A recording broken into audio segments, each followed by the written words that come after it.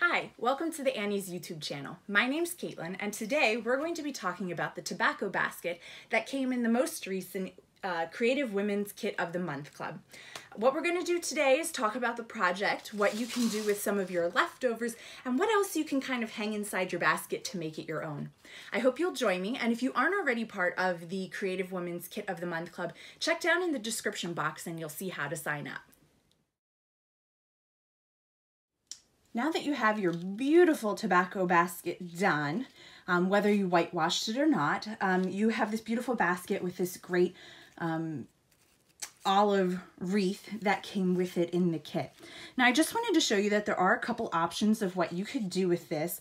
It is having you put this wreath in here, which is really great, but what you could do is you could actually change things out for different seasons, different holidays, different occasions, or just because you want to make a change. So let me show you some of the ideas I came up with. So here's your original that you got with your kit. And then last month we made these really great floral hoop felt flower wreaths, and you could actually put this inside. It's the perfect size. This is the smaller hoop, and this would also make a really great addition for your basket and something different to change it up with. Again, if you're adding words in here, you could say like hello spring, or change up your colors for fall or winter or whatever else, and so that really allows you to change it out.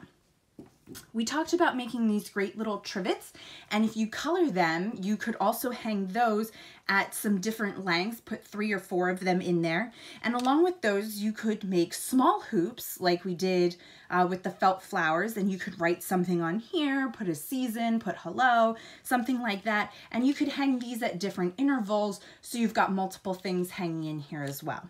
You could also find some pre-made items like signs that say words on them, or seasons or anything like that, and be able to put them inside here and change them up for different seasons or different events that you have going on. So there really are a lot of possibilities with this, and you don't always have to keep this wreath that you got with the kit. Although it's beautiful and you can leave it in all the time, you do have some options of different ways of making this your own project and decorating your house.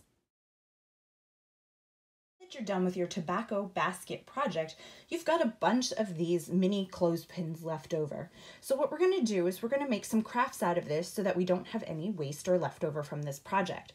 So the first thing we're going to make is this cute little trivet, coaster, or even something that you could hang and ornament, kind of depending on how you want to decorate it. So we're just going to talk about the basics, and then your embellishments can take off from there.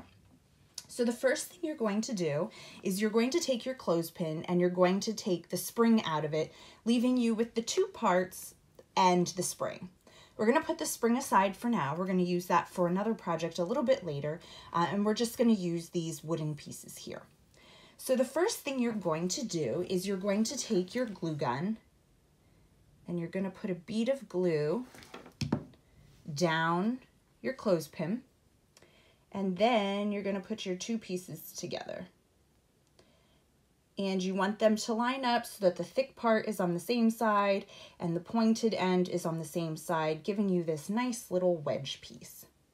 You're going to go ahead and you're going to do this a couple of times so that you start to get multiple pieces. Then what you're going to do is you're going to start to glue them together. To do this, once you have these pieces together, you're going to put a little bit of glue just on this top section here. So just going to put some glue right here, like that. And then we're going to take this piece and we are going to push them together. And this is going to start forming our ring. So once we get that piece on, we'll take our next piece and we'll continue to glue them together, like this, until you get all the way around. Now you will notice here that we have just a single piece to fill in that gap. So again, you'll just put a little glue on both sides and stick it in there. Now you have a couple options for decorating this. You could leave it this natural color, which is really beautiful, and would be great for a Christmas tree ornament as a little snowflake, because it will really stand out against the green of the tree. You could use the little holes here to be able to fish through some wire or a little bit of string to be able to hang it.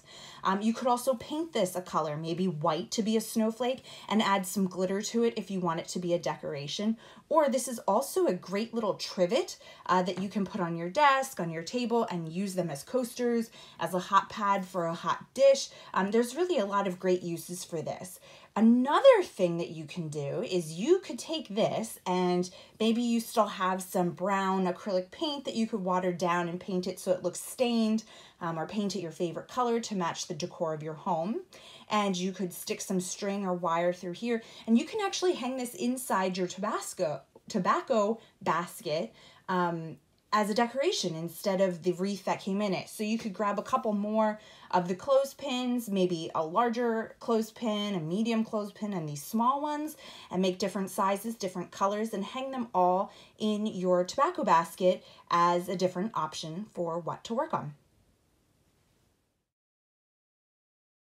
We just talked about using your clothespins to make this really cute trivet or hanging ornament or anything that you'd like with it. And we have these springs left over. So let's turn that into a little ornament as well for Christmas time, making this cute little star. To start off, you're going to take your springs and we have to connect them. So I'm going to take the spring side and we're going to stick it into here. And I'm just ever so slightly going to push this open with my finger enough that I can just slide that on.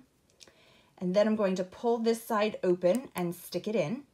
And if it doesn't quite get in there, you might have to pull these open a little, adjust it so that it becomes flush in there. And you're going to continue to add them together until you have 10 of them put together. And so I'm gonna just take this and spread them apart a little bit and slide this on. Oops. And stick it my other side.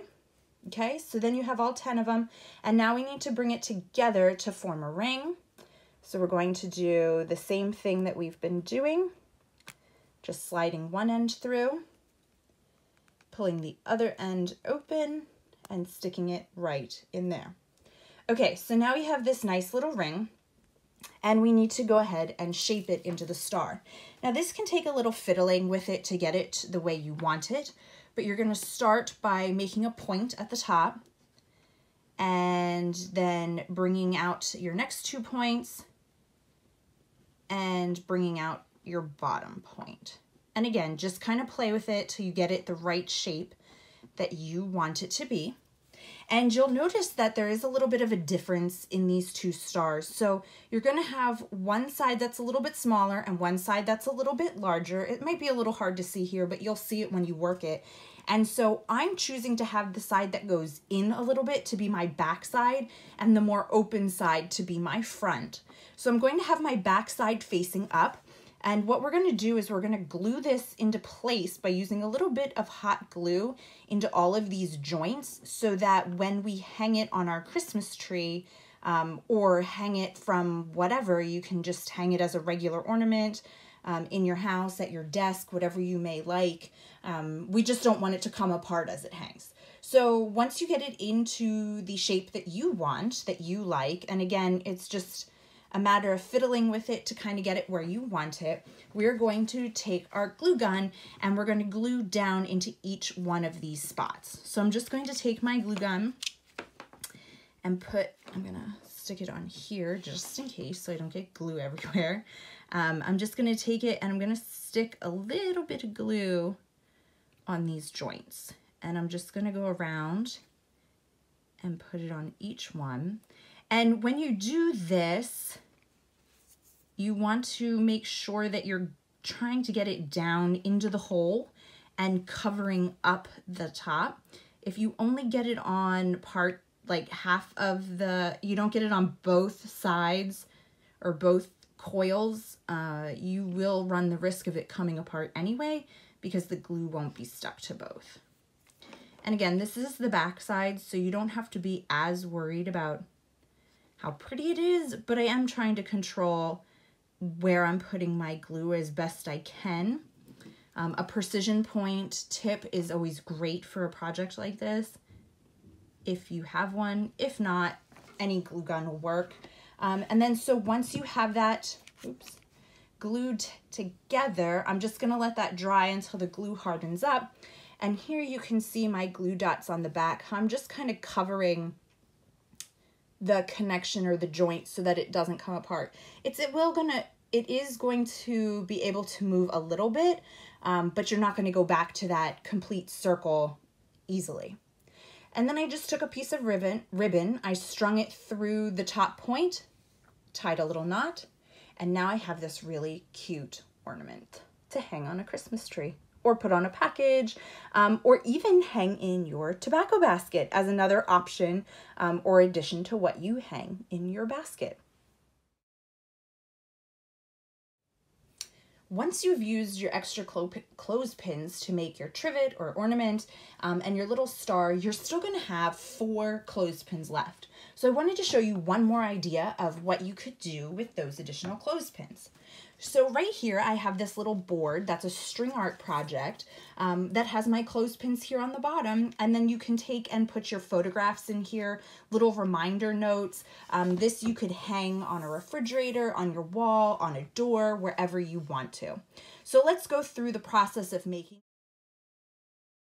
Once you have your letters on, you're going to rub it with a tool to get it to stick, and then we're going to start working on the heart.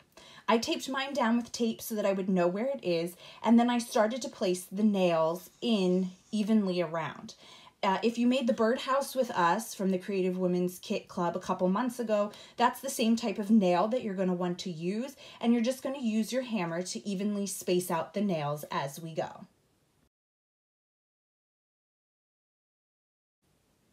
Once you have your nails where you want them, you're going to start. I started up here and I tied a little knot. I'm using yarn because that's what I had on hand, very thin yarn. You could use embroidery floss. You could use any other kind of threading material that you have. You could even use wire if you have colored wire to give it a really different look. And so I tied it on up here and I just zigzagged my way back and forth across the entire heart to get it kind of full, and you could add more on if you wanted or less on depending on how detailed you want your heart to be. When I was done, I went around each of the pegs doing an E-wrap, so just going around and around and around each one of these pegs to give it this nice little line across the top. Then I went ahead and I tied it off down here at the end, and I put a little bit of super glue on both sides so that it wouldn't come undone, but I came in from the bottom so you don't see it. And then your string art portion is done. Next, you'll want to take your clothespins and using some hot glue, I put it on the back side and then stuck them in the places that I wanted it. I just stuck them where they kind of fit in with my wording. You could place them out before you start your word if you wanted to, but I wanted to make sure my word fit the whole board, so I started with that and then just glue my clothespins on where they fit. I also took some ribbon and hot glued those on as well so that we would have a way to hang it. You could also put a metal hanger on the back like you do for photographs or picture frames. You could use other ribbon, you could use rope, you could use kind of any material that you want here to be able to attach it so that you can hang it. Once you're done adding your clothespins on and your way of hanging it, you're finished and you have this beautiful string art piece with your word. If you don't want to add your clothespins, you don't have to, and you could just have this as a hanging, or you could just have it propped up on a wall or something like that if you wanted to, or just use the word and hang it. But with the clothespins, it allows you to hang little notes for your loved ones, or maybe pictures of your favorite people, or projects that you've worked on, or your Thanks so much for joining me today. I hope you enjoyed learning some of these additional projects and how you can make this tobacco basket your own. Again, if you aren't already part of the subscription, please see below in the description box. Make sure to subscribe and to like this video, so then you'll get notifications on when we have new videos coming out. Don't forget that the Creative Women's Kit of the Month Club comes every month with all of the supplies that you need to make each of the items that are in each of the kits. So be sure to come back and check out what the newest kit is here with me.